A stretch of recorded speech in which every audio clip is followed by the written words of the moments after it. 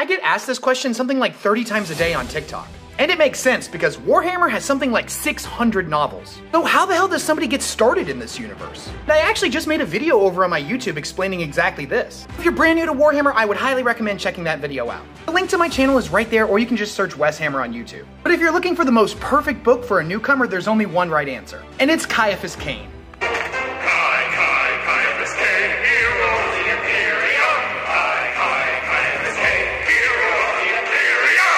So Ciaphas Cain is one of the best characters in all of 40k. He's what is known as a commissar. They're basically a high-ranking officer that's in charge of keeping morale up, because the human soldiers in 40k have to fight some truly horrific enemies. The thing is, Cain's only dream is to work a cushy desk job away from danger. The problem is he prioritizes his own safety. So when the fighting gets really thick, he ends up hiding. But somehow miraculously, the enemy gets defeated and he ends up as the lone survivor. So everybody thinks Cain is some ridiculously powerful hero. The Imperium sees a desk job as a waste of his potential and keeps sending him into even more dangerous situations.